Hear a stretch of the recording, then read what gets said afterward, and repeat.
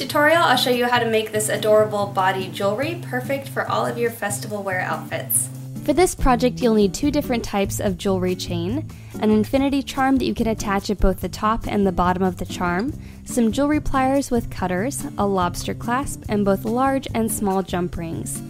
Begin by measuring a length of your chain around your neck to the point where you want your charm to sit on your chest. Go ahead and cut it, and then open up a small jump ring and attach a lobster clasp to one end of that length of chain. Then open up a large jump ring and attach that to the opposite end of that same length of chain. Before you close that one up, attach another large jump ring and you'll have something that looks like this. Then find the very center of your necklace opposite of your clasp and use a small jump ring to attach the top of your infinity charm onto your necklace at that exact point. You'll want to make sure it's dead center on the necklace, otherwise the necklace won't lay right. Then use your pliers to pinch that shut, making sure there's no gap.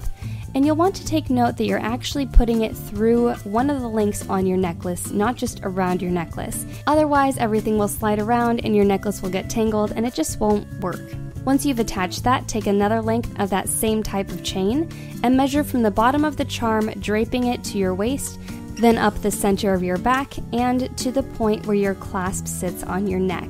Once you're happy with that measurement, go ahead and cut that length, and then cut a second length of that same type of chain to that exact same length, so that you'll have one for the left side and one for the right side. You'll want to be absolutely sure that these are both the same length, otherwise they'll lay a little bit funny and it won't look quite right. Then take a length of your new type of chain, and using the 2 chains that you just cut out of your original type of chain, measure that new length of that new type of chain to be about 1.5 inches shorter than your originals.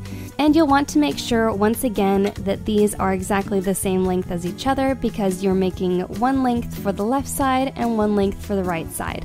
So now you have 2 pieces of your original chain, 2 pieces of your new chain that are slightly shorter.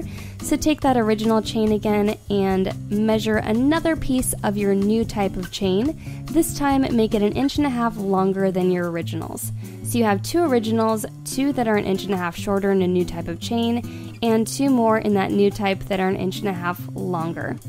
Then take a large jump ring and attach it to the bottom of your infinity charm and begin attaching one end of each of your short lengths of chain. You'll do one on one side of the charm and then one on the other side of the charm. Then take an end of each of your medium length chains, put one on one side of the charm and another on the opposite side of the charm once again. Then take your last lengths of your shortest lengths of chain and attach one on one side of the charm and another on the other side. So when you finish, you should have 3 chains, then the charm, then 3 more chains. And then close that up with your pliers, making sure you don't leave any gaps, otherwise your chains can fall off. Once you've closed that up, open up a small jump ring and attach that to the ends of all of the chains on the right side of your necklace, starting with the longest, then the medium, and then the shortest one. Once you've gotten all of those ends together, attach that to the jump ring that's holding your end jump ring on your original necklace piece. This is not the jump ring that you're attaching the lobster clasp to, but the one on the other side. Then pinch it shut, then repeat those same steps with the 3 chains on the left side of your necklace, and use that jump ring to attach it to the jump ring that's holding your lobster clasp onto your necklace. So you should have 3 chains attaching to the right side of your necklace and 3 to the left. To put it on, simply drape the 3 chains over your wrists and then hold the necklace in your hands and unclasp it and put it on the same way you would any other necklace. Just make sure you have 3 chains on the left side, 3 chains on the right, and then your necklace hanging in front. Thanks for watching. If you enjoyed this video, remember to like, share, and subscribe, and check out my channel for other fun DIY projects.